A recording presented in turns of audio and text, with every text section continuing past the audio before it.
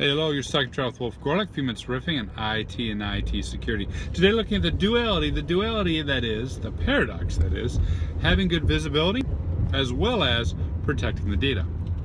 So if you haven't seen it, check out this story about TeenSafe. TeenSafe is a client that runs on phones. TeenSafe, as the name says on the box, is supposed to allow parents to make sure their teen is safe. They probably could have used marketing help, but they definitely could have used security help because the data itself was not secure. It was not safe. The reads, the writes, the browsing, all that sort of stuff was being captured on the phones and sent to the cloud where it was stored in unsecured S3 buckets. Not a news story. We keep hearing about Amazon. I mean, that part is not new. We keep hearing about org after org after org that has their S3 bucket open. But what is unique to this story, and the tip for you is this: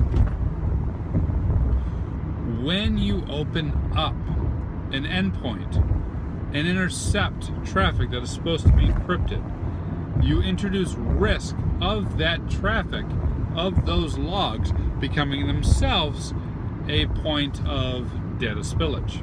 So for example, let's suppose you had a agent on the desktops, right, that allows you to talk to the proxy that was doing decryption, and people were keying in passwords over HTTPS, not a problem, but now you've logged them in HTTP. Similarly, let's suppose you've got a control on the perimeter, right, where you're doing SSL decryption or VPN capturing, or even decrypting encrypted files. All things that are very common on the perimeter as you want to ensure that you don't have data loss going on, right? But who has access to those logs in the endpoint? Who has access to that server or appliance that's doing the decryption?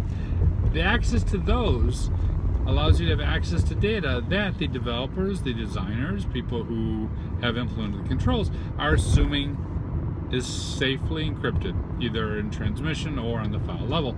And now we've opened it wide up for anyone to do anything they want. It's this weird paradox where you're introducing more risk while you're trying to remediate risk.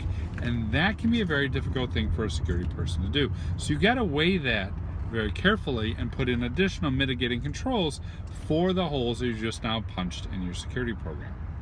Kind of like having a teen. You don't really know what they're going to do, but you do know this: whatever they're doing, you don't want it in an S3 bucket wide open. That's my analogy, and I'm sticking to it. What about you? Have you come across some really good ways to protect yourself when you open up holes in your security program? Hit me up in comments or social media. Cheers.